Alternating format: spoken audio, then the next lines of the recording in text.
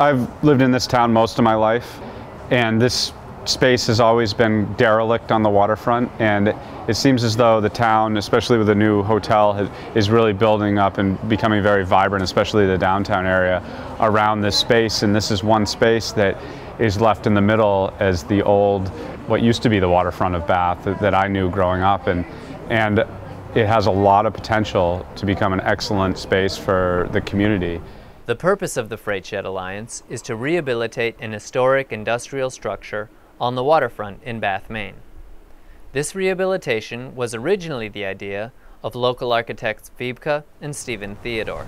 The grittiness of this structure speaks to the mercantile working character of the downtown and its history.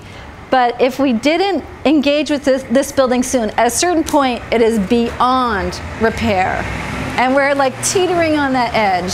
So we really need to get major work done now. And we're not doing it with a major capital campaign. We're doing it with a lot of people rolling up their sleeves, doing what they can to contribute. On June 18th, volunteers gathered to clear out the freight shed and prepare it for the summer programs of Maine's First Ship, a local organization which is working with students and community members to build a replica of the Virginia, the first ship built by colonists in the New World. Food for the volunteers was provided by local farmers market vendors. On July 3rd, a crowd gathered for the laying of Virginia's keel. The summer program was underway. It's a nice homey place. It's very barn-like, and when we get done with the project this year, all of these doors in the back will open up to the river, and all the doors in the front will open up to the street. And it'll be the freight shed that it was 80 years ago. The Freight Shed Alliance envisions the freight shed becoming a public gathering place supported by the whole community that will encourage layered activities, emphasizing local food production, education, and the environment. It is already serving as a home to Maine's First Ship, and has also been proposed as a location for the farmers market in the winter. We sell our coffee at 4 different farmers markets, and the Bath market is by far the most loyal clientele.